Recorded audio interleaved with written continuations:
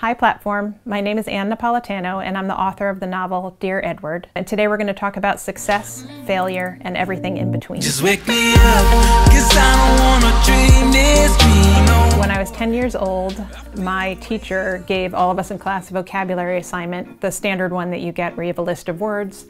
And on this particular occasion, the teacher wanted us to write them in sentences and to connect the sentences. And so I went home and did the assignment, and I thought it took about 5 minutes. So when I was done, I looked up and saw that it had been 45 minutes.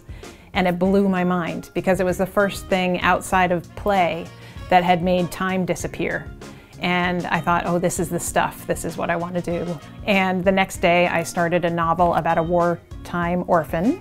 And I think I wrote about 15 pages. And then 2 months later, I started a book about a wartime nurse because I decided, obviously at the age of 10, that I needed to be a serious novelist. And serious novelists clearly wrote about war, which I had no experience in.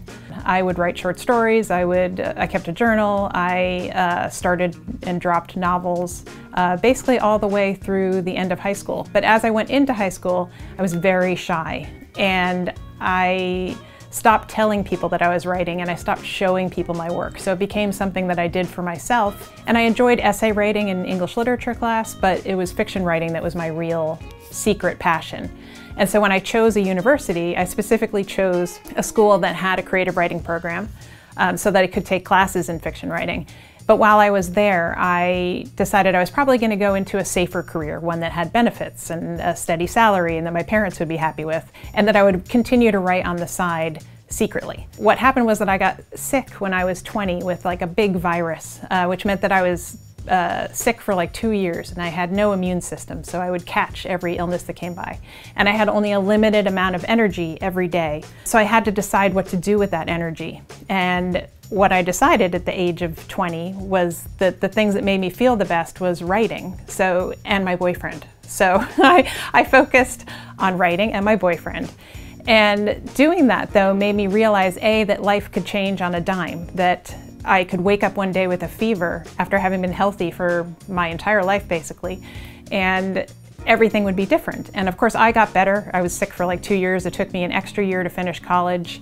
But essentially, that changed my life and made me realize that I needed to make real choices about what I wanted to do. And I decided I didn't want to do what I thought I should do, which was get the safe job with the benefits, etc. I wanted to do what I really wanted to do, which was write fiction. And so that meant telling people, and it meant doing it for real. I went to graduate school for fiction writing, partly to make my parents happy because it gave me a graduate degree. I wrote a novel, and it got rejected by 80 agents. And then I wrote another novel, and I got an agent, but it was rejected by all the publishers. So I put that one aside too. And it was my third novel that finally was published. And I think I was 30. So I decided when I was 10 that I wanted to be a writer, but I did not publish a word until I was 30 years old. After my second novel did not sell, so I had written 2 novels but published nothing, I was depressed, and I was working as a personal assistant, and my father was sending me brochures for law school, and I thought, oh, I need to find something else to do. This isn't working out. The only thing that made me feel better, the only way I could climb out of being depressed, was writing. So I started writing again just to stop feeling sad. And when that happened, it was a kind of revelation for me because I realized that this was part of who I was, and that even if I never published a word, I was going to keep writing. And that took a huge weight lifted at that point because I realized it was part of me and part of my future. And even though I had failed with a big capital F, because I told everybody I wanted to be a writer, and I had not succeeded, that was kind of put aside, and that writing now was going to be something that I did whether I succeeded or failed externally at all. If I could give advice to my earlier self, I was so shy, and I didn't feel like I deserved to take up space, and I didn't feel like my voice needed to be heard. I think if I had stopped worrying so much about how other people perceived me and whether I deserved to take up space, and if I had understood that I do take up space and I might as well fill it with the most meaningful version of myself possible, just for my own satisfaction, not for the satisfaction of the world around me, then I might have taken ownership for who I really was and who I wanted to be. When I was sick when I was 20, all my friends were partying and going to keggers and storing their beer in my fridge. I had an extra large fridge for my special diet because I was sick.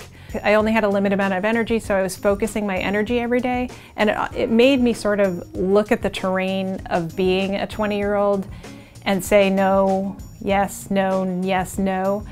So actually for things like partying, which never came naturally to me because I'm hugely introverted and I prefer a smaller group or talking one-on-one, I sort of rejected that for all time. It made me live authentically, not just in choosing what I wanted to do with my life and owning that, but also in owning, in a way, I stopped pretending that I was fun or extroverted or going to be the life of the party. And there was freedom in that as well. So being sick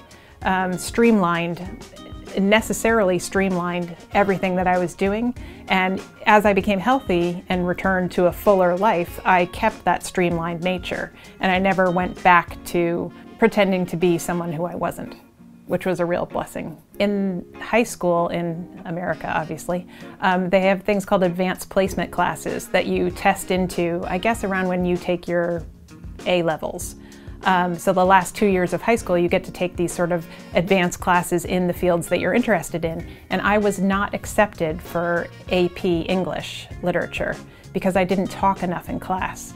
And I was devastated. I remain pissed that they did that to me because it's so wrong. I wanted to be in there so badly because they were reading all these amazing novels and the teacher was amazing. And it felt really like foundationally upsetting to me that I couldn't get into that class.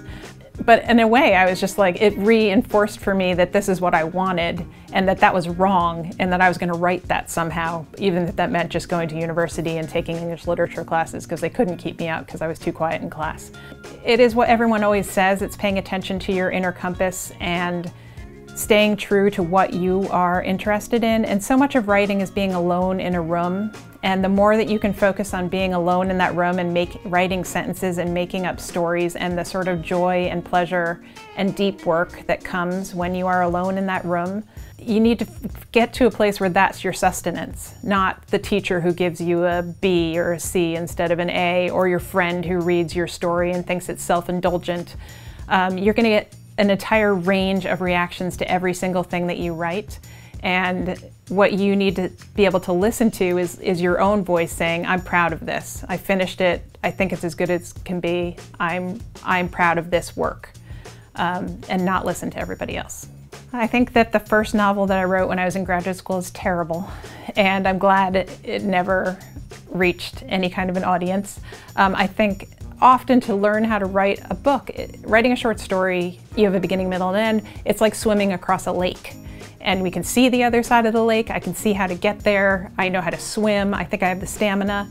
When you set out to write a book, which is maybe 350 pages, it's like swimming across the ocean. And there's no way to know how to swim across the ocean until you try to swim across the ocean. So unless you're a genius, and there are geniuses, I am not one of them, I had to write a book in order to figure out how to write a book. So the first one was terrible, but I didn't know that then. I thought it was great. I didn't think it was great. I thought it was good. And I thought it had some really nice bits in it, which is not good enough. So then I wrote another book, and that book is better. It almost sold. After I published one book, I went back and reread it, and it's good, but I had like left it behind emotionally, and I could no longer, I couldn't get excited by the idea of putting it back out there in any way again. Like, I wasn't that person anymore. So in your creative life, part of the really interesting thing is that you're writing from where you are now, which is very different than who you were 10 years ago emotionally. You know, as far as your understanding of the world, what I would write now is very different from what I would write when I was 25. And I've been writing for 20 whatever years, so I can write better sentences. So there is an evolution, and basically that's it. My goal is to write a book I'm proud of, and that for the next book, I want it to be better. I don't care anything else as long as I consider it better and I'm proud of it.